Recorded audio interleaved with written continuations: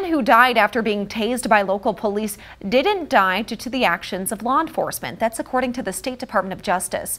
Eau Claire police say an autopsy shows the October death of Demetrio Jackson was due to a lack of blood flow to his brain. Jackson was also found to have a heart condition and a lethal amount of meth in his system. After seeing the autopsy results, Eau Claire County's district attorney concluded Jackson's death was not officer involved.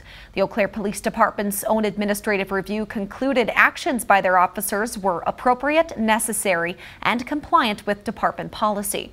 Eau Claire and Altoona officers responded to a report of a man acting strange and causing damage while standing on a vehicle.